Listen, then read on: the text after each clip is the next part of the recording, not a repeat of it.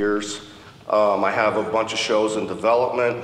I do short films. I got into virtual production at the very beginning, and then when COVID hit, I didn't really travel to it, and then as it came out of it, people started sending me visual effects projects that there were problems with. So that's kind of the way that I got into. Started in post fixing the problems, then I decided to go on the front end and help them fix it. So this is a young me at Digital Domain, and this is the crew of Titanic, which was my second big movie. The first one was The Fifth Element. So most of these guys are Academy Award winners now, but that was the ship, and there was some of the core team. This is one of my big shots that I did, but this was Arete Water, which is a French company. This was a 100-foot model. The technology changed a lot. This would all be in CG. I spent 6 months, built a visual effects and virtual production academy in Beijing. So I also worked on The Revenant, and I was the dailies colorist on it. So I was working directly with Chivo and everybody. So, basically, color is about an emotion. This was the color palette we came up with. The evolution of color, a lot of history, a lot of color theory, and a lot of visual storytelling, basically about it. The importance of color, you need to use it in the visual narrative. Color portrays an emotion, and there's always a aesthetic that the production designer has given to the director of photography that goes through the whole process. So it's all about pipeline, basically. There's various stages: pre-production, integration, and file formats. OpenEXR is one of the most important things. Always work 10-bit and above. Use charts on set. Make sure there's consistency in all the displays. That'll prevent color errors, and that'll cut challenges and costs. So like I said, when I got into it, people came to me because they had problems, and they looked to me to fix it. And that's basically what I have done all my life. The importance of the display tools is that the CG artists, it should look the same on their desk as it does on the desk at the volume. The volume's going to be completely different. It's a completely different display technology. So here's a couple things. There's virtual production tools at the front. There's the whole new job system that came out. There's Unreal Engine, there's Scratch Live that's integrated into it. And now this is kind of the new hierarchy. And I kind of fit somewhere in here, and sometimes fill in as the virtual production supervisor. So what I'm going to talk about mostly is ACES. ACES is the Academy format for doing color pipelines. It's something that everybody understands. It's accepted and documented, so it's really a good thing to kind of follow that. Some of the things that are going to be coming, we all know AI was a big thing. Hollywood shut down over it for the last year, so that's been kind of a big deal. And in the path of that, a lot of volumes and companies had staffed up, stuck millions of dollars into the volumes, and then shut down. So a lot of the places that I went in and consulted sometimes only last a year. It was just really kind of, a little sad. Things are coming back now. There's a strike, another strike that's coming, which is sad. Exposure is critical. The DP and the lighting guys really need to light the volume with not having lights on the screen, not having hard lights. Everything should be soft. The foreground and the background should match. That's one of the things I'm going to talk about, is how you calibrate the volume to match the camera. And the color chart should look good, and it should just look great. Here's some of the drawbacks of it. Is always use more than 10 bits, and always shoot in log. Don't shoot in Rec 709. Some of the issues that can be caused by lighting, make sure you flag your lights, make sure you get rid of the reflections, and if I can send you this PowerPoint, I'll give you contact information at the end. Paul DeBevick gives a really great description of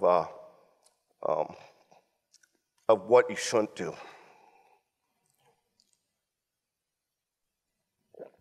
He also tells you a little bit on how to fix it in pre. You go through and that's what you do on your stuff. But there's so many new positions. You need powerful machines. Motion tracking is one of the things that is sometimes slow. If the tracking goes bad, sometimes it takes 2 hours to fix. So some of the people I've been talking to, are talking about using Rec 709, and I think Rec 2020 is really the way to do it now, and really works a lot better. Here's one of the things that's new. The pyramids were really great, so those VFX guys are now moving down to the front end. So this is a good example. They were talking about building the set and things like that. So in this case, the volume's in the back, and they built a practical set. This is a really good application for it. So this is one of the big drawbacks, moire. The way to combat that is to use short depth of field lenses. This the example. If it's out of focus a little bit and soft, then the moire won't show up. Pixel pitch. The tighter the pixel pitch, the less issues you're going to have. Technology is getting better. The volumes are getting cheaper, but it's very important to make sure you do what you can with it. But that's all going to be up to the facility, not up to you. Okay, here's the meat of the matter. Here's a description of ACEs, a little bit about how it's relevance and the importance of the color imaging. Now here's where we get tricky. What is it? Alt-Tab?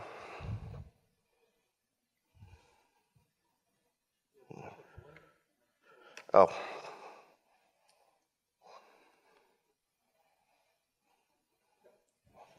Oh, look at that. Like it. So I have some of these pages here, and like I said, of course, look at that. Up, back.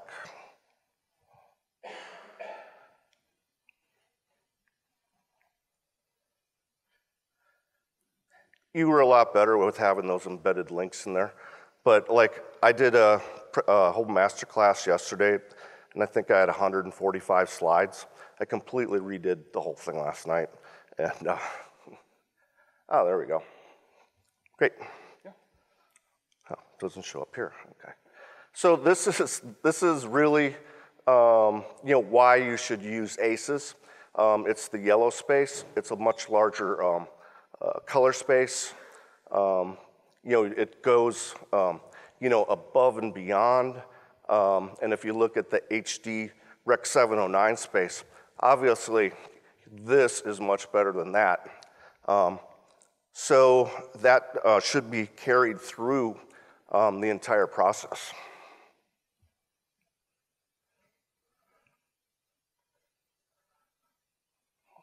Oh, the old trackpad. You're right, this trackpad is kind of rough.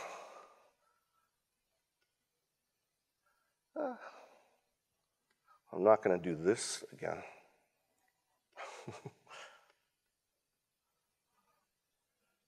Okay, here's what I wanted to kind of get to. The CCT is the camera transform. Sometimes they roll it off a little bit. People get stuck with the full range and the legal range. So that's always important to do. So this is the working space that you want to use when you're in Unreal. You want to use ACES CG. It's just something that all the visual effects houses understand, all the artists understand, and it's a good thing for multiple artists. And there's some other documentation from Unreal that I'll show you in a little bit. I'm still over there.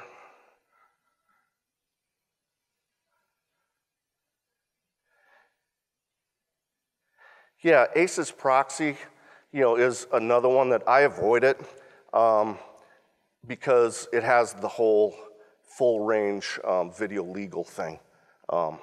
That is just, I don't know why they even invented it like that.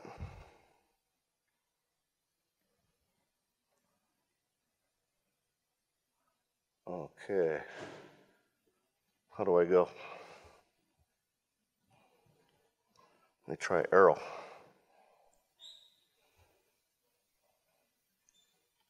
There we go, I broke it.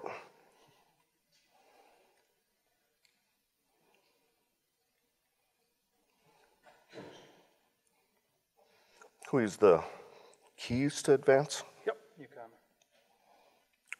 The arrow? Yep, left and right. No, nothing at all. Really did break it. There we go. Okay. You want to use ACES compatible software. You start with Unreal in the beginning. You might have some of the other previous packages, but it's important that the colors display and that everything, looks good and looks the same. So that's one of the reasons that we use color calibration.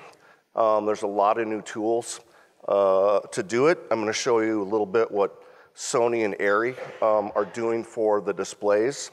But it's also important that the artist volumes, that the artist's workstations are calibrated, and that the colors that you show to the production designer on your initial designs and things like that, that it starts from that end of it. Okay, this is more of the meat of the matter and some of the stuff that I just came upon. So this is a document that Unreal came out with, and it's really good. Alt-Tab. Oh, right. You can see I've been on the farm too long. Used to talking to my goats instead of people.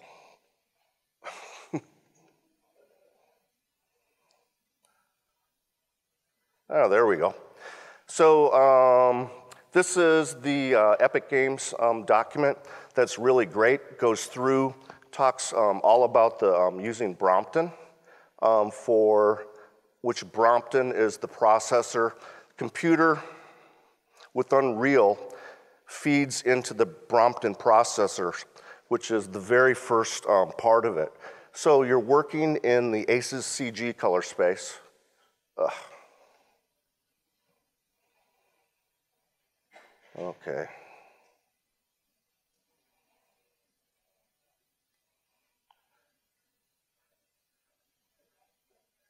Okay, so here's the real key of it. The The working color space of Unreal Engine, a lot of times they'll say, Rec 709, but what I said, ACES CG is used by most of the visual effects studio, but the important thing is to work linear.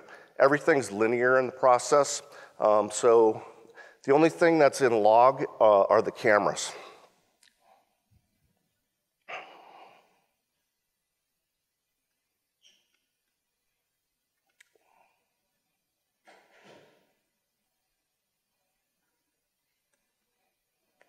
Yeah, I think we should get a mouse for everybody for the, okay. So there's a lot of working groups that are working on it. The OCIO reference color space is something that's very important in the Unreal Engine workflow. How many people run Unreal or know how to run it? Half, very good. So have you guys had color space issues getting out of Unreal and things like that? Yeah. So if you go and use this document, it at least is something to help you a little bit. It's very detailed and something that I couldn't fit into slides, but if you have a question on it, it's definitely something that will help you a lot. So one of the things that had kind of been missing is the relationship of how the camera captures the screen. So you'll want to use a RGB Macbeth chart to shoot that, and with that you can use the Sony and the Arri software to go in and actually match the scene. And what the software will do is it'll talk to the camera, and it'll actually set up the camera properly for you so that the color chart looks good. So the very first thing you do is you have the guys calibrate the volume. Set up the Brompton processors, go and shoot the colors. You want a white point of D65 white point. And you set it up just like a projection system like you used to, the digital projection system. So you start with that, and then you go backwards to the camera.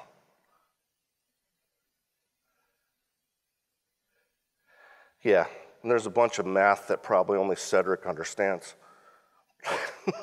He missed the joke. Okay, the other thing is you want to make sure that your calibration, is correct, that you compare everything, that everything is linearized, the color space settings in Unreal and in the camera. Everything should run in either log C wide gamut or in the Arri log color space, which is Arri wide gamut.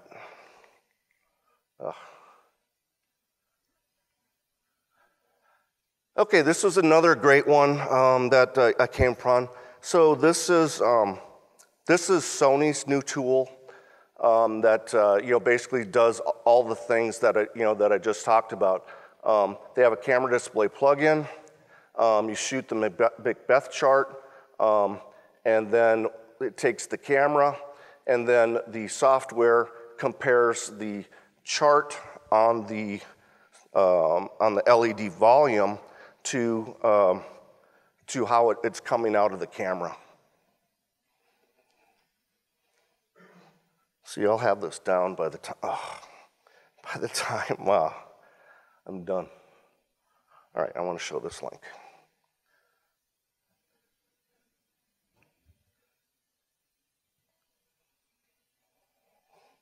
All right, we'll go with this. I'll send you the slide, but the Sony chart is pretty cool. Like I said, you kind of get it from the software. So this is a combination of image from the virtual production guide by Noah Cadner. Noah Cadner does a lot of podcasts and things like that, and he's really great. every week is something new, so I'd definitely follow him. So it starts out at the top, the pre-production, virtual art department, visualization, and all those guys are working off the Rec 2020 monitors at 4K. So I've taken some seminars and things like that, but nobody's really talked about working in Rec 2020. So, you know, up there, your working color space is ACES CG. The output is PQ to the Brompton processors. Everybody's working in 4K at Rec 709.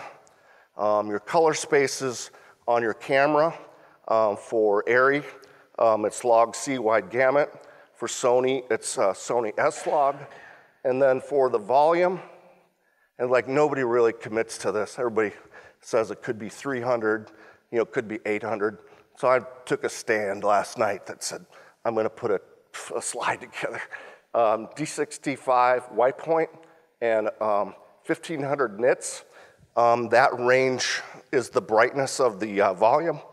And that range could be 1,000 nits to 1,500.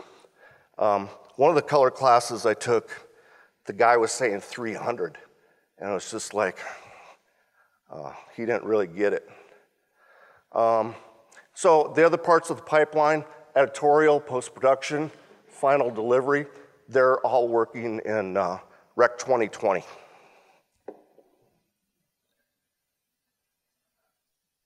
Okay, here's another great asset is the Netflix Partner Program.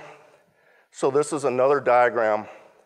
You see up there, it starts with the camera, goes through color management, you know, through asset color creation.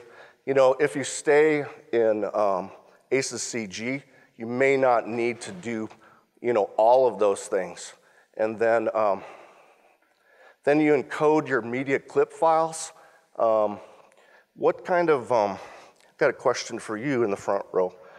What kind of playback have you been using in the clip files? Are they using OpenEXR or the ProRes 422, ProRes 444?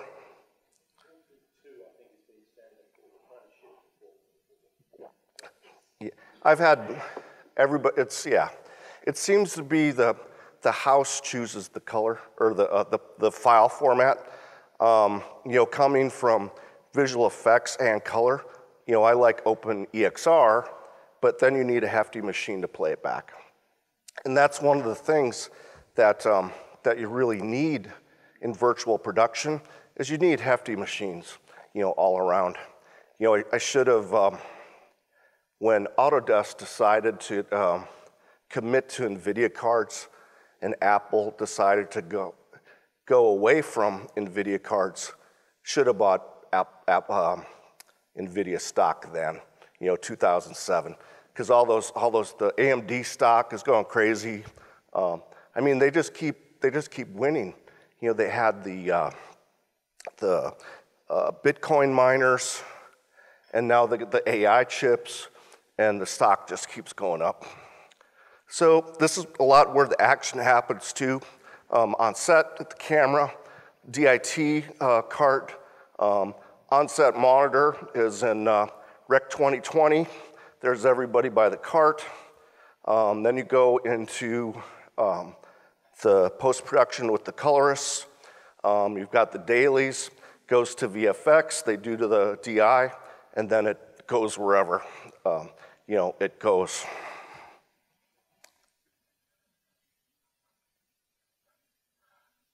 I thought I had one more slide. So anyways, where am I at for time? Am I good? Okay. So some of the key insights, understanding color spaces is vital. You know, hopefully this presentation gave you a little bit more of a commitment of some ideas that, you know, at least that I've used in the past on some of the newer volumes. There's some companies like View that has the View 1 with their own system. I really like the Sony and the Airy system, because it's, especially Sony, it's it's kind of a package deal. You get a Sony volume, Sony camera, and that stuff is just really good. You want to make sure that your that your artists have good color space management, technical integration, and it's an environment where everything's consistent. The first thing that goes wrong for a colorist is if the DP loses confidence in you, then everything kind of spirals from there, because then they don't trust you and things like that. And they question, it's like, did you change it? And then they're not sure if you say yes or no, if you say yes or no to believe you. There's going to be continuous advancements in the technologies, and as the color spaces continue to evolve, I think there's, Cedric will know, there's ACES 3 coming out, ACES 2, yeah. But that NAB's next week, I think, in Vegas. So that's kind of where everybody comes out with their new software. Unreal will have a 5.4. The Scratch guys are coming up with some, Assimilate is coming up with some new stuff. And who else? Everybody, are you going to NAB? No? Yeah. So,